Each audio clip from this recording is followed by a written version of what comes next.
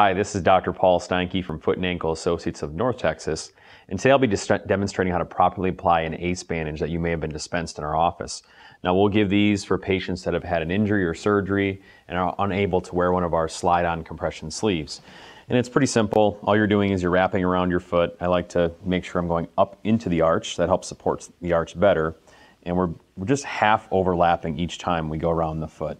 Now when you get to the ankle, this is where the challenge starts. We're going to go high above the ankle and then down around the heel and then again high around the ankle. You can kind of do a final capture of the bottom of the heel so you cover all that skin there in that area. Now if you have a lot of swelling in your legs just naturally, we may dispense a secondary Ace Bandage to go all the way up to your knee, right about here, and that will keep your leg from swelling above that. And that is the proper application of an Ace Bandage.